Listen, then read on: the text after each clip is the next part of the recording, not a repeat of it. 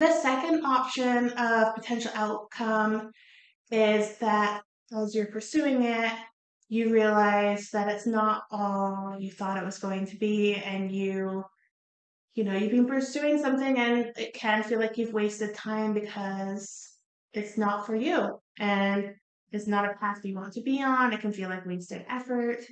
But the beauty of that is pursuing it and finding that out.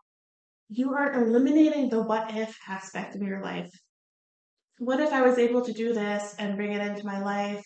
What would it be like if I had done this? Oh, I wish I had, chased X, Y, and Z, something I've always wanted. And you would live with that for years and years of your life. However, pursuing it and realizing it's not for you, you're able to pivot, realize that's not the path that you were intended for, and try going in another direction. So there's definitely beauty and power and peace of mind that comes from that option.